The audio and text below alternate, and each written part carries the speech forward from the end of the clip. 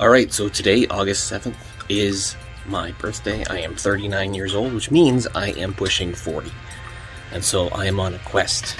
I'm all in to improve my health, my wealth, and improve self. That means a couple different things. One, I'm focused on trying to get myself into shape, trying to lose 30 pounds. Later on today, I will weigh myself to kick off this journey and share transparently where I am at. The next thing I'm going to do is try and improve my wealth, and I'm doing that in a few different ways. I'm going to try and continue to grow my business, trying to make more money in additional ways as well, and then in improved self, try to be a better husband, human, person all around in general. So I'm about to head out for a walk right now and trying to start this journey off the right way. Alright, so for those who don't know me, I call myself the all-in solopreneur, and what that means is I'm really all in on creating multiple one-person businesses. I've got a few different ones that I do. I focus first on a company called Hire For Me that I have, where I'm hiring for solopreneurs who are looking to scale. It doesn't have to be eventually solopreneurs, but, you know, primarily that's what it is. It's those people who are looking to go from doing it all themselves, the chief everyone officer, to hiring 1, 2, 3, 4, 5, whatever number of people that they're looking to bring on. Sometimes they just don't know how to hire and they don't want to do it, so I do it for them. So that's one company that I focus on that I'm going to be talking about throughout the course of this year. The other thing that I do is I also batch create video content. I've developed a system and a process that's allowed me to create up to my record of 143 videos in one day. I do this for clients. I do this across a variety of different industries. I've got clients in plumbing. I've done clients in roofing, real estate agents, property management, condo management. So there are different companies, accounting, a bookkeeping firm. Like, there are different companies in different industries that I'm providing support to, and I'm excited to share behind the scenes as I do this with some of them. I've also got an event that's coming up at the end of the month here in Windsor, and I'm going to be doing a virtual event later on in the fall as well, all around batch creation and the content process. So with that event, that's also getting back into the speaking business, which is also something I'm going to be focusing on over the course of the year, trying to get more speaking gigs and traveling as a result. As you see here, I've got the mic. I also have a podcast, and I've got a new podcast that's also be starting up over the course of the next month or so as well, and some collaborations and some other work, in addition to some of the work that I'm doing here. I consult and I coach. I have a lot of fun doing that. I love seeing people take the advice that's given and run with it. Some do better than others, but of course it's all about what you put into it. And so I think that's going to be a cool thing for people to see as well as they go through this journey with them, to really understand what it's all truly all about. And I guess the last thing, and this is where the word all in comes from, I also like to gamble. So whether it is playing poker, which is a game that I absolutely love to do, or maybe some online casino stuff, or I go to Vegas often. I haven't gone this year yet, but that's where the end of this journey is really going to be, is going to end in Vegas on my 40th birthday. So I am excited to kind of share this journey as I try and improve my wealth in all areas in terms of all these income streams and businesses over the course of the next year.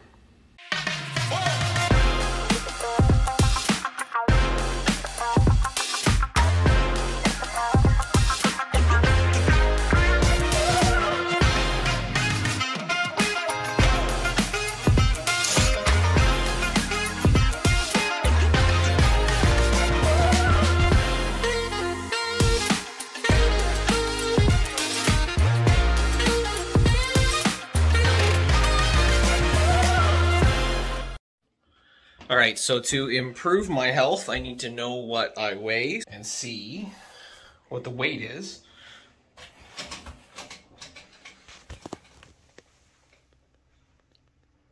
Oh boy. Alright, so we got some work to do. Alright, well, the goal is to try and get healthy.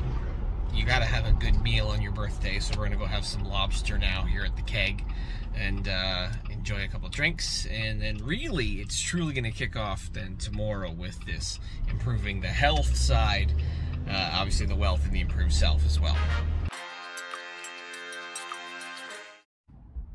Just want to say thank you for everyone who sent me messages here on that birthday wishes since announcing this endeavor that I'm doing over the next year. Obviously there'll be a lot of times where I'll be online as well, and I look forward to connecting with more people who are following me and some of the audience too.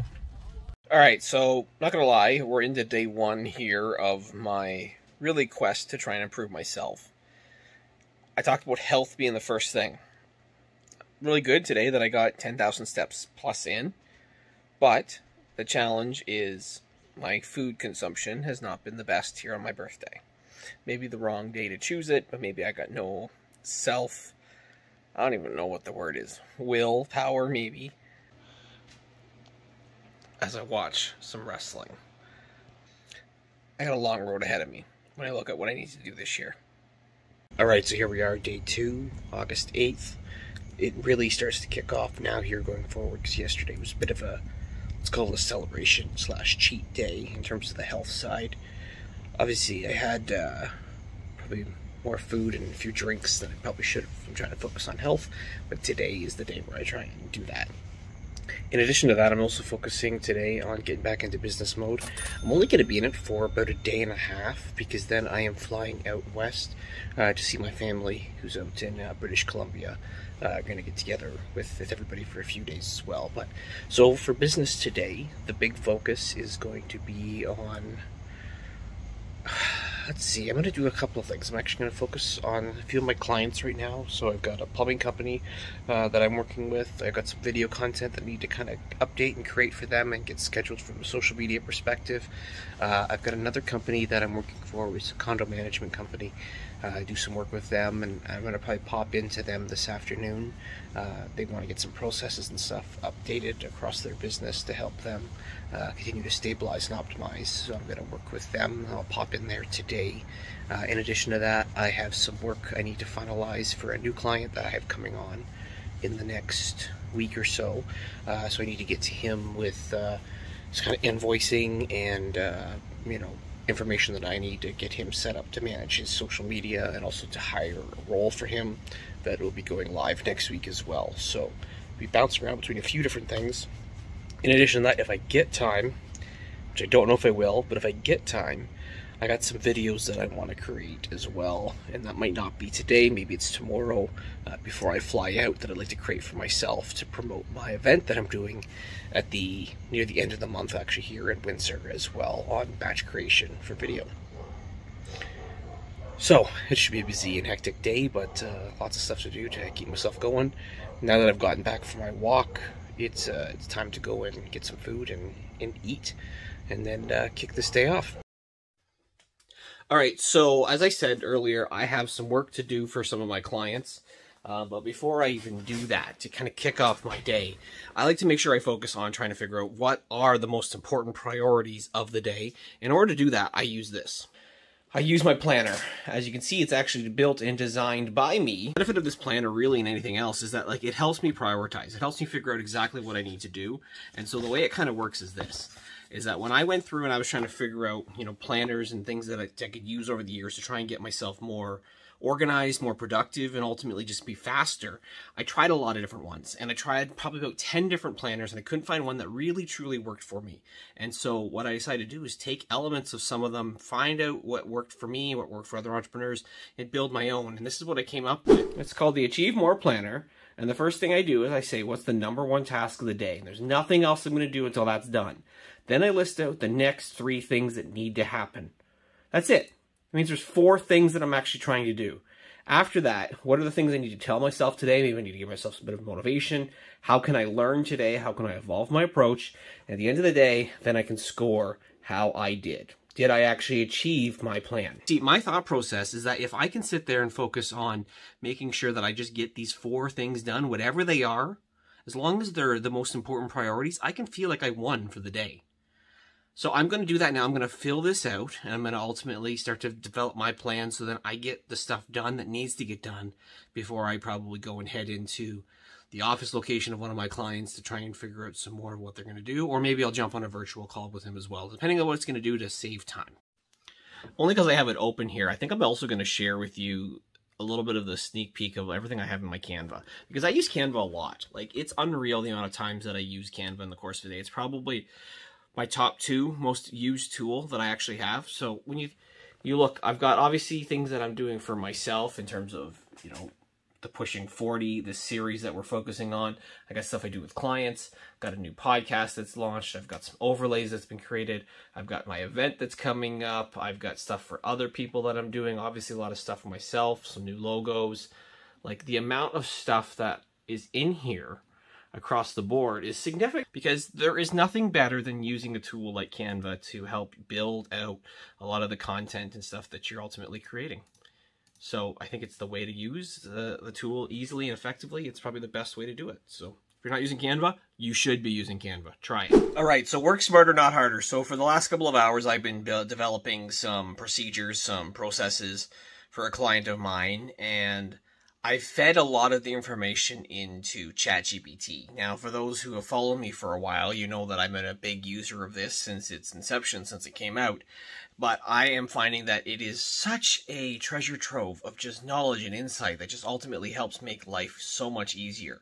So I have this thing just developing processes on regulations and policies using certain software and commands that I've unreal just how much time I'm gaining back. Now, of course, I got to go through and make sure everything's accurate, but if it can get me 70 to 80% of the way there, then it's a win. Ultimately for me, for my clients, for everybody. At the end of the day, why work harder than you need to?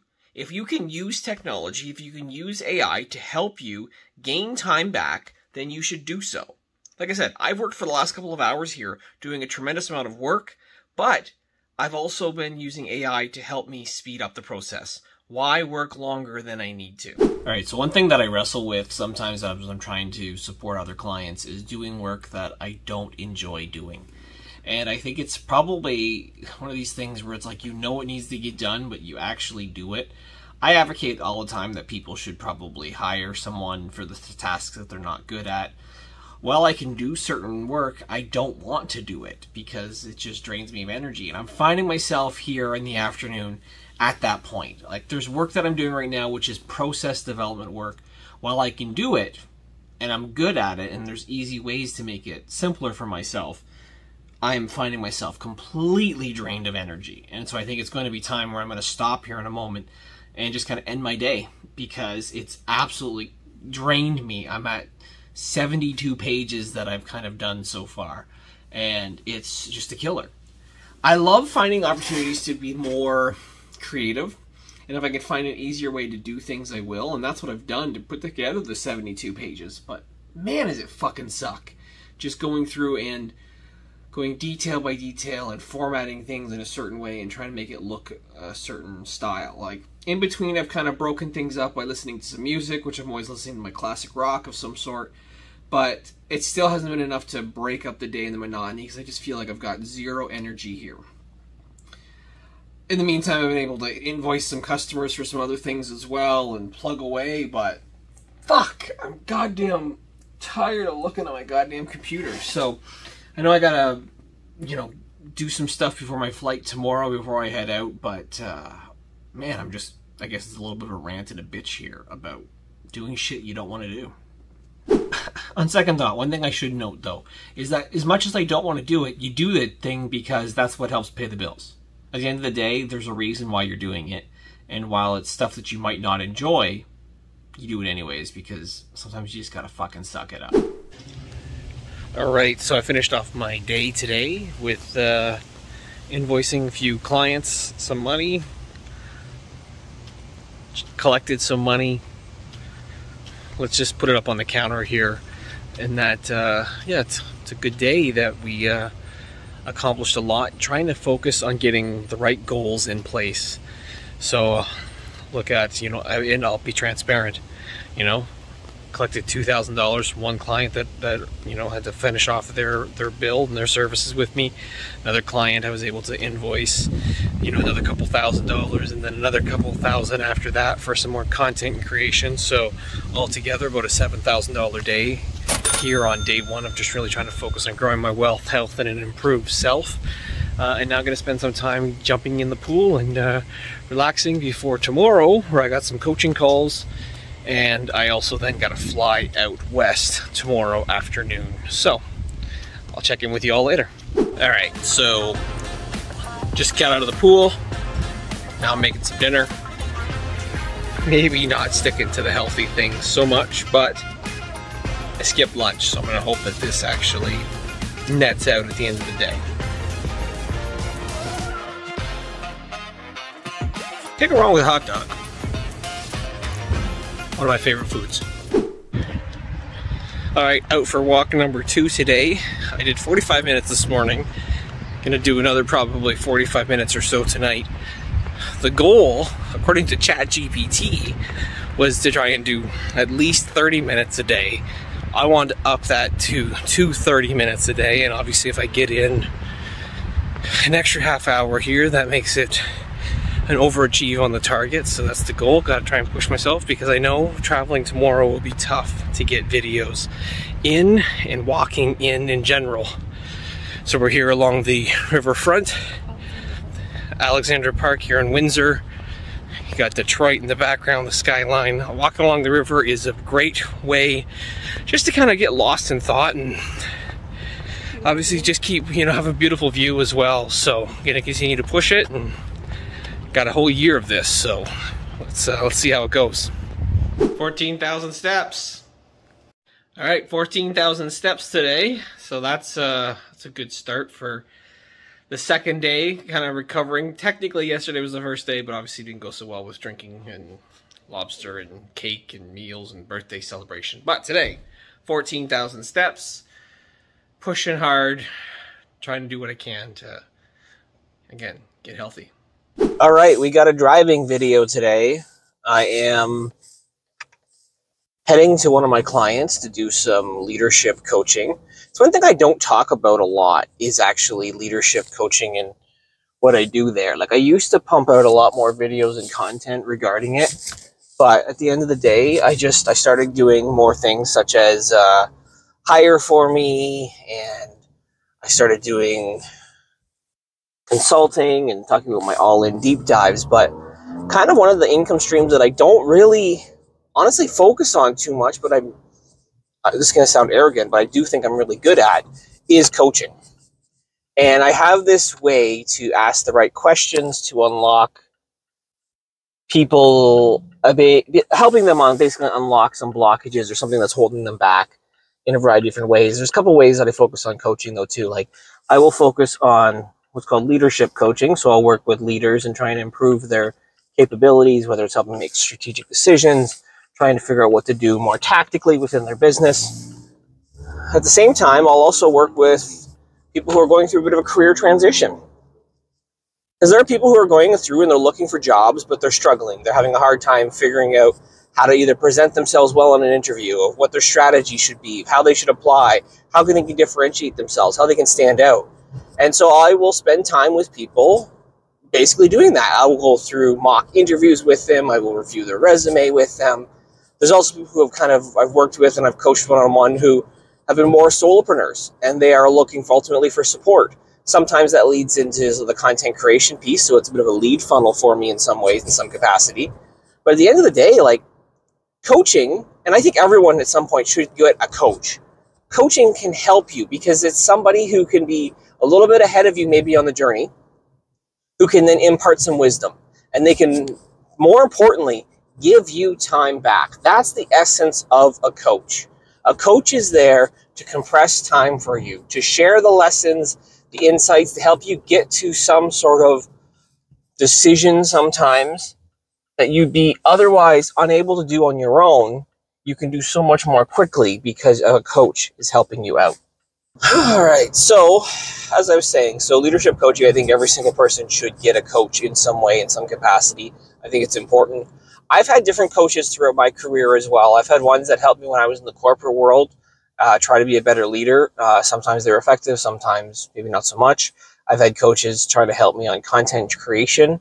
And again, it's a mixed bag sometimes as well. The key thing for coaches is you got to find the right person, someone that you can align with, that you can talk openly with. It takes time to sometimes build that rapport and that trust in order to really open up and be able to talk. But it is something that, like, if you can find the right person, it's going to make all the difference for you and helping unlock potential, essentially, that you have. So as we're doing this drive as well, I want to talk about the things that are going on today, over the next couple of days, actually. So I will be heading to British Columbia, Revelstoke in particular, later on today. I'll be catching a flight and heading out there. My brother lives out there. He's trying to build a house right now. My other brother, who lives in England, has also joined them, and he is there, so getting a chance to see him, because I think it'll be a while before I see my brother Thomas, again, from him being out there in England. My mom's out there. I'm actually flying out with my dad today as well. First time I've ever really traveled with my dad, so that'll be an interesting journey. But this is kind of part of that better self that I'm trying to do this year, and that, you know, try to be a better human, which means be a better family member. I think I've got this challenge that I've had throughout my life and throughout my career, really, where I've prioritized the career above everything else, above family. And it's obviously not the right thing always to do, but it's something that I've done at the expense of obviously my family or relationships that I've had, because I've always chose work.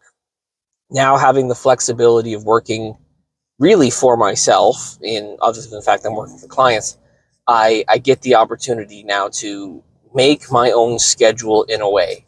And so this will be a quick little trip out west as I fly from Windsor here today to Calgary, and then Calgary over to Kelowna, and then Kelowna going to be, you know, getting picked up, and then going back to Revelstoke, hanging there for a few days, and then come back on a overnight flight on Saturday, which means Sunday will be probably a day of very little activity and be a little bit sloth-like.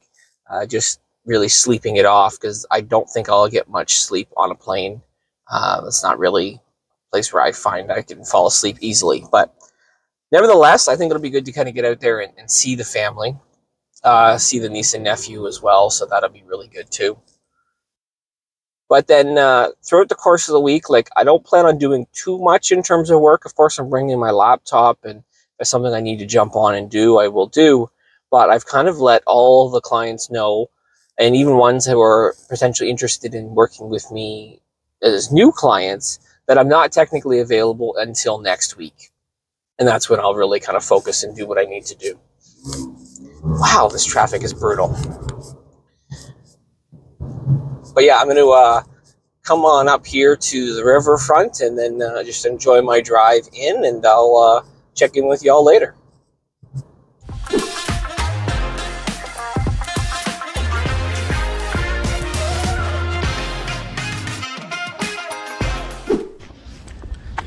So one thing that I've been trying to do as I go through this journey on the health side is, if there's a longer way, it doesn't take too long, I try and take it, because that gives me a couple extra steps. So that's literally what I'm doing. I'm walking the opposite end of the door. It's going to take me 30 seconds more, but I'll get more steps in during the process. All right, so waiting at the airport here to take our flight to Calgary, and then off to Kelowna, and then the drive over to Revelstoke. So it's a lot of traveling for the next few hours before we ultimately get to our destination. On the flight to Calgary.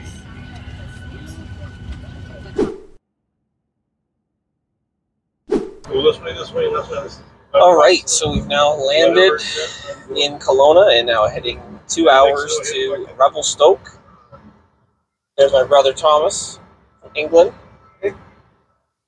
And so yeah, looking forward to spending some time with family over the next couple of days. I won't distract the driver, my brother Nick, who's driving, and Dad's in the front seat. But yeah, we are heading to Revelstoke.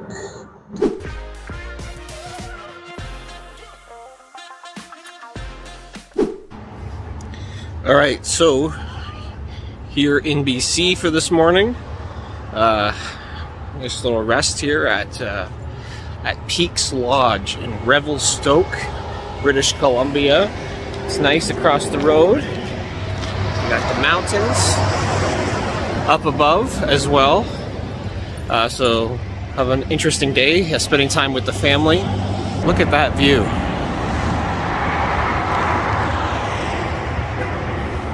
Should be a fun day. We'll see what kind of adventure we can kind of get into.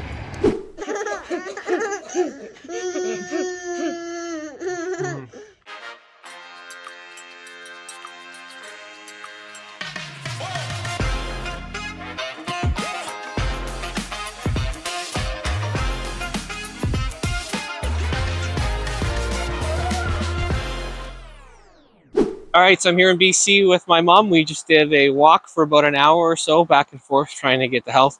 Mom is really good at trying to keep somebody accountable, especially on this journey of pushing 40. Anything you want to say, Mom? Very proud of you, and I wish you all the best and success in your next year ahead. Pushing 40! Thank you. All right, so here we are on Friday, August 11th, second last day of being in BC. It's been a good time spending time with family. I can't remember the last time, actually, we had my entire family, my mom, my dad, my brothers, all together in one spot. It's kind of interesting being on the other side of the country and all of us together, even for a short few days. It goes really quick. It's good to have everyone together. There's challenges like anything. There's ups and downs and stuff, and there's always like drama. There's always little snips and little fights and stuff what happens with siblings and stuff like that as well, because we're all very unique and different people. But coming out here was important for a variety of different reasons.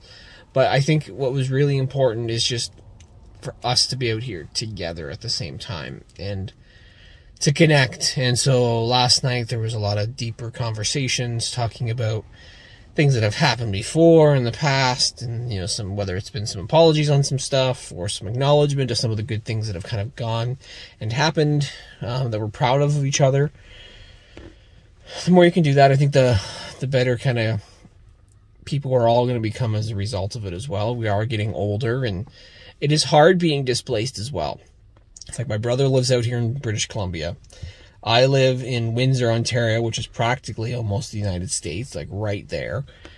Then my other brother, Thomas, lives in England. So we're displaced big time by time zones. And we're very different in terms of like who we are as people and obviously how we live our lives and everything as well. But I think the big opportunity that I think that I've seen personally for myself is that, like, for a lot of years, I focused almost exclusively in a couple areas, either on relationships that I had or on business, and wasn't balanced in any way, which means I kind of didn't devote a ton of time to my family, which is, looking back, obviously terrible. So I went through a period of really not being super involved or super present for a variety of different reasons. So getting a chance to kind of figure some of this stuff out on this journey. Like I said, I'm trying to improve my health, wealth, and my overall self. This is that overall self part, becoming that better person and kind of being able to connect and talk and grow and learn and share together, which is really truly what it's all about. But yeah, so today got to go up for a nice, hour-long walk with my mom. Right now I'm just waiting on my brother Nick. He had to stop in and do a quick appointment, and then we're going to do another appointment here together on something, and then I think another day of just kind of chilling out, relaxing, having some fun. I think Nick has got to do some work on the property and the place, try and take some pictures and video of that, because yesterday was a downpour, so a little hard to record anything. But we'll check out that stuff today, and then before you know it, tomorrow is our last day here, and then flying back, overnight flight, see how that goes, to come back Sunday, back to Windsor.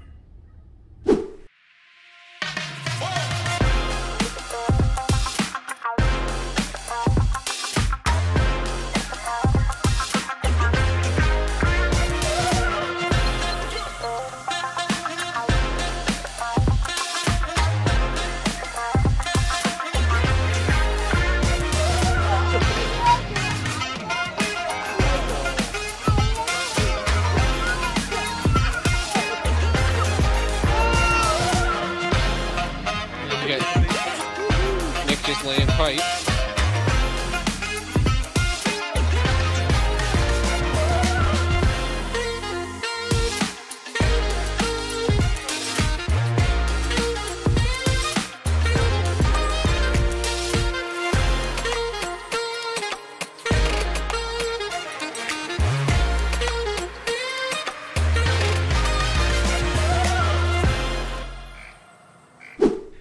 So we're about halfway up this mountain. Not gonna lie, I'm fucking dying. But if we gone up, we have to go down. So that's just how we'll do it. But god damn, my legs are killing me. So what are we, halfway, Thomas? Sure. So we get to the top, is there like a helicopter that brings us down? No. What? No. How do we do this? However far we go up, we gotta go that far back down. Oh, this sucks. I think we might have made it, but I'm not sure. We just keep going. And it gets hotter than hell, but we're going. I think we're coming now officially to the end. I don't know, are we close? Yes, we are. Take a look around. Revelstoke, BC.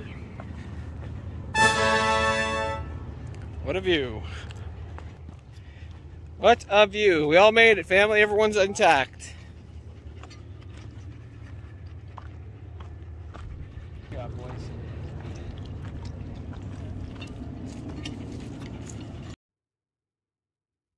Right here, please. Downhill, a lot easier. Thank God. Cheers. Don't touch mine. Cheers. Cheers, cheers, cheers. Quick. Blow on it, give fun. Wipe it off.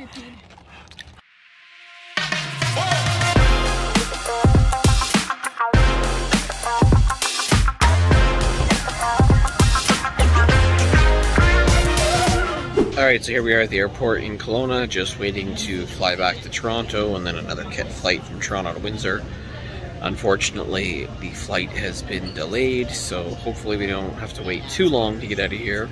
It'll be interesting trying to do the red-eye flight and ultimately try and sleep tonight. I don't know if that'll be possible for me, because I think I don't think I've ever been able to fall asleep really on a plane that well. So we'll see how it all goes.